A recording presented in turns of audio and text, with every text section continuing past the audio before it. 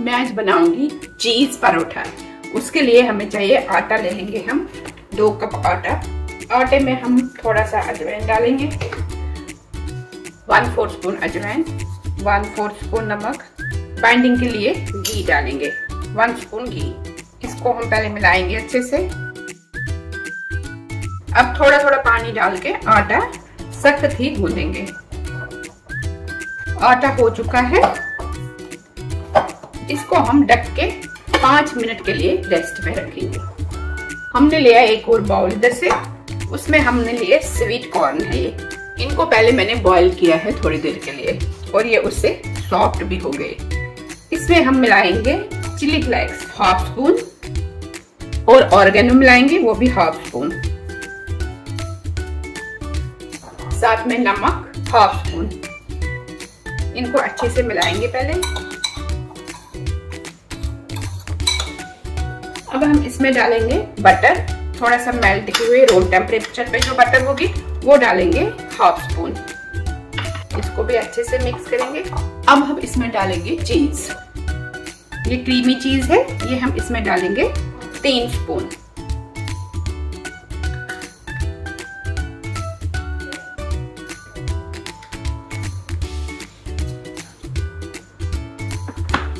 इसको अच्छे से इसके साथ हम मिक्स करेंगे।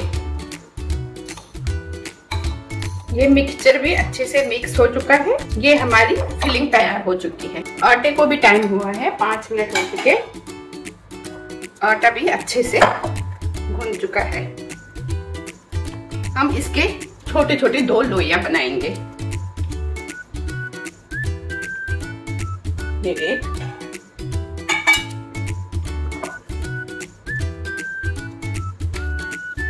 ये दूसरी बन गई। अब हम चकला लेके इसको गूंदेंगे पहले एक लोई।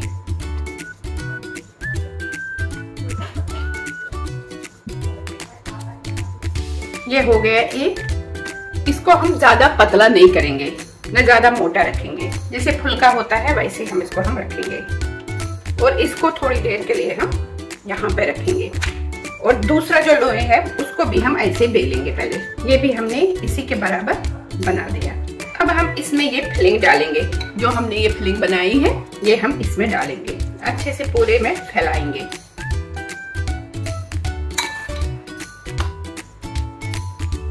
ज्यादा भी नहीं डालेंगे मगर कम भी नहीं डालना।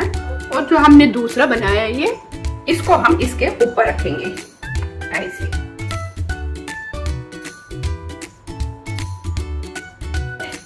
थोड़ा सा इसको दबाएंगे हाथों से ही। और ये जो साइड्स है इसको हम फोर्क से ऐसे दबाएंगे ताकि इसके साथ फिक्स हो जाए।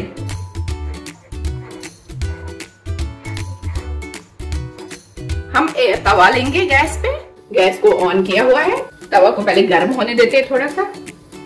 ये गर्म हो चुका है। इस पे हम ये पराठा डालेंगे। गैस की फ्लेम हम मीडियम रखेंगे। इसको हम घी डालेंगे ऊपर से। आप चाहो तो तेल भी डाल सकते हैं या बटर भी डाल सकते हैं।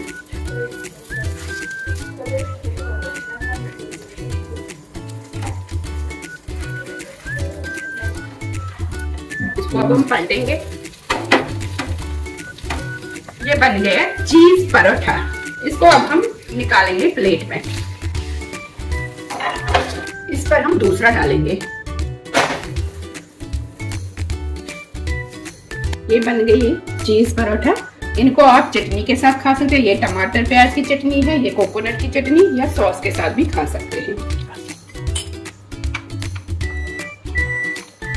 अगर आपको मेरा ये वीडियो पसंद आया तो इस वीडियो को लाइक करना और मेरे चैनल को सब्सक्राइब करना। Thank you.